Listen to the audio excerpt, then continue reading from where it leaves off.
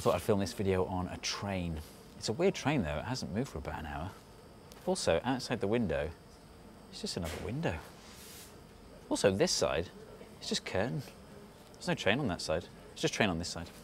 Anyway, this video is about entropy, and you've probably heard of entropy. Maybe you think of entropy as a measure of disorder, and you know that entropy is always increasing, so that the disorder in the universe is always going up.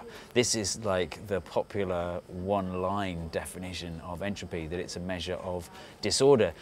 I'm not a big fan of it. I think it's kind of confusing and it doesn't help with your understanding of what entropy really is. I know it's a popular definition because it's like, you know, the reason my room is always messy is because I'm constantly battling the universe's desire to increase in disorder.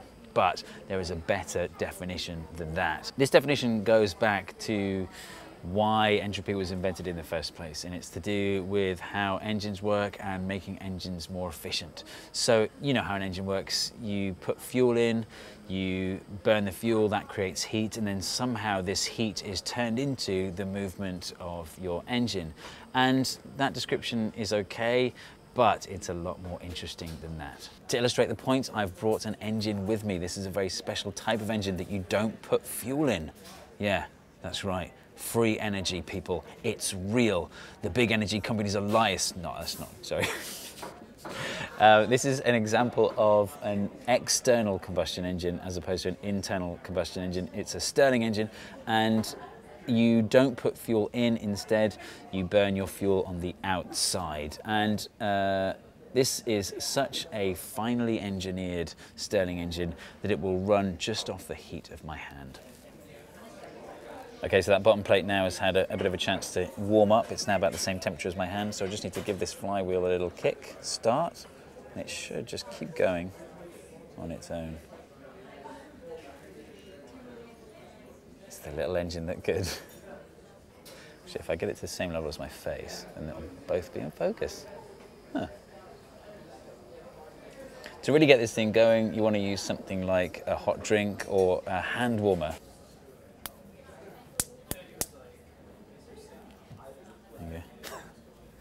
Looks like a little hot water bottle. Silly. Doesn't make any sense. It's not even a...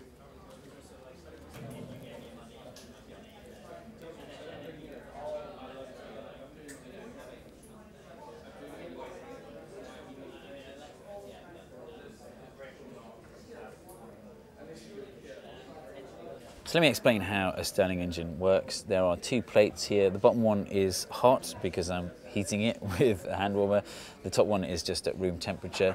And inside there's a block of foam. So if I move the block of foam to the top, then the air inside the chamber is in contact with the hot plate in the bottom, so the air is warming up. When you heat up the air inside, it expands, and that expanding air pushes this piston here, so that pushes upwards, which turns the wheel. When you turn the wheel, that's connected to the foam block, so the foam block is now at the bottom.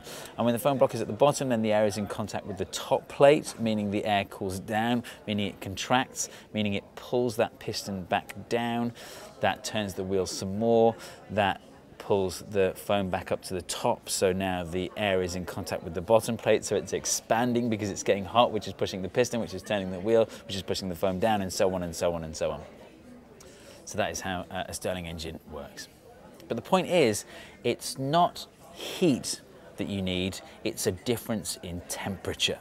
So in this case, there needs to be a difference in temperature between these two plates. In fact, you can run this Stirling engine on ice. So if you have the bottom plate colder than the top plate, you can make it work, though there is no ice available on this train.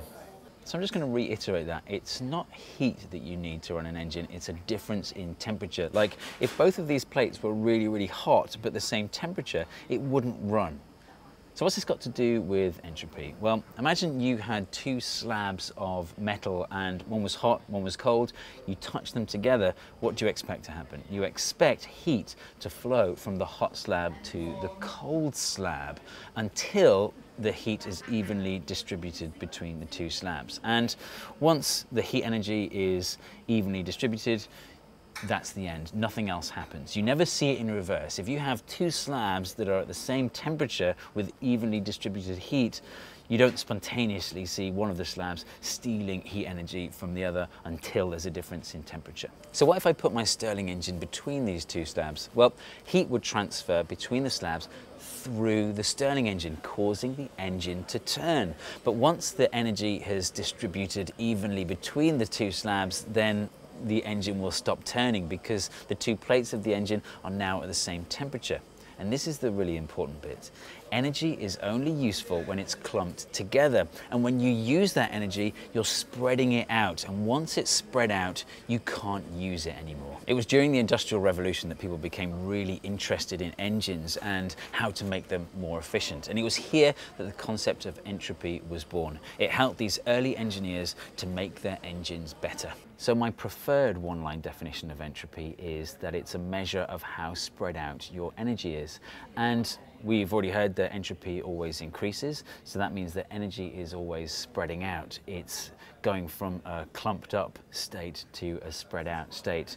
And just as a side note, you can clump energy together locally, but it's always at the expense of energy spreading out somewhere else. For example, this is actually a reversible heat engine. So if I manually turn this wheel, I can cause one plate to get hot while the other gets cold. So I'm clumping the energy together on one side. But to run this wheel, I'm using my muscles, and my muscles are putting heat out into the universe, and entropy is increasing that way. So the overall effect is that entropy is increased, even though I'm creating a local decrease in entropy. So energy is always becoming more spread out and less clumped together. What that means is, in the future, eventually, all the energy will be evenly spread out, and none of our engines will run, including our bodies, which are a kind of engine. They'll stop running. But it's not all bad news for us humans. Fortunately, on Earth, there are loads of sources of clumped together energy that we haven't used yet. Clumped together energy that hasn't spread out, things like coal, oil and gas.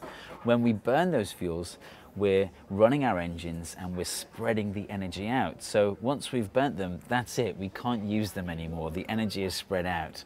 So they will run out. They're non-renewable sources of energy. Fortunately, there is still one giant source of clumped together energy that we can use, and that's the sun. So once the fossil fuels have run out, we can power our engines using things like solar panels. We can grow crops and make biofuels and things like that. By the way, I'm not endorsing using up all the fossil fuels on Earth, because there are some terrible side effects from doing that. For example, pumping CO2 into the atmosphere. So we should really be switching to that massive clump of energy, the sun, sooner rather than later. Of course, all the energy in the sun will eventually spread out as well, as will all the energy in the universe. And once all the energy in the universe is evenly spread out, nothing interesting can ever happen again. Do we need to worry about this? Well, this is called the heat death of the universe, and it's science's best guess at how the universe will end. But it won't happen for another 10,000 trillion years. So why does entropy always increase? Well, it's actually a statistical phenomenon. Imagine you had a cardboard box and you have a layer of ping pong balls at the bottom. Half of them are red, half of them are blue. And you've painstakingly arranged them so all the red ping pong balls are on one side, all the blue ping pong balls are on the other side. Now, vigorously shake that box. All those ping pong balls are going to fly around, then let them settle again into a single layer. And you'll notice that the red ping pong balls and blue ping pong balls are randomly distributed throughout the layer. You won't find that you have, all the red ping pong balls on one side and all the blue ping pong balls on the other side. And you probably just have an intuitive understanding of why. That seems obvious. But just to give it some statistical rigor, there is only one way to have all the ping pong balls that are red on one side and all the ping pong balls that are blue on the other side.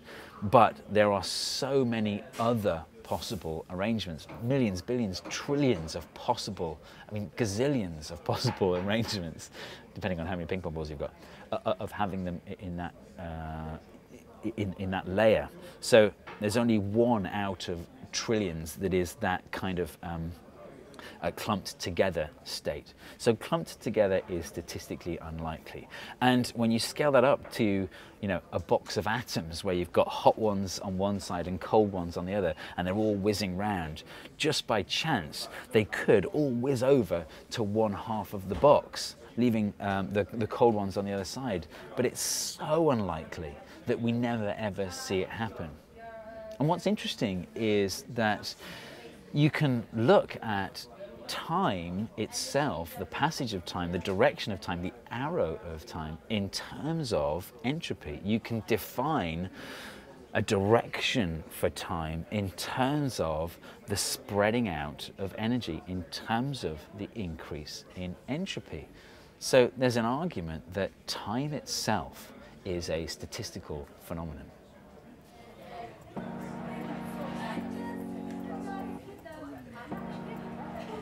This Stirling engine is made by Contax. You can get it from stirlingengine.co.uk. They ship worldwide.